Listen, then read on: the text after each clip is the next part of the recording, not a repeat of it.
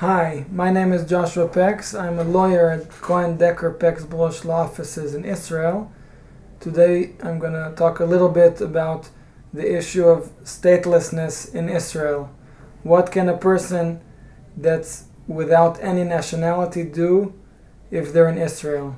The issue of statelessness is actually a worldwide problem. There are people for various reasons that don't have any nationality of any country. They don't have a passport of any nation in the world.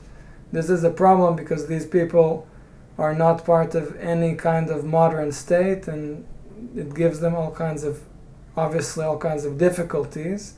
And you also have this in Israel, people that are here physically but don't have Israeli nationality nor any kind of other nationality. Israel is signed on the International Convention for Stateless People, and since a few years there's a procedure to deal with people that are stateless in Israel. The first thing a person needs to do is prove that he can't actually receive any other nationality, and after the person is accepted into the process, they will receive at the beginning short-term visas, and at the end of the process they might be able to receive more long-term residency in Israel. But the whole process is not difficult. It can take a while.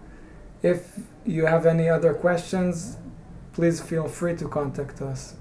Thank you.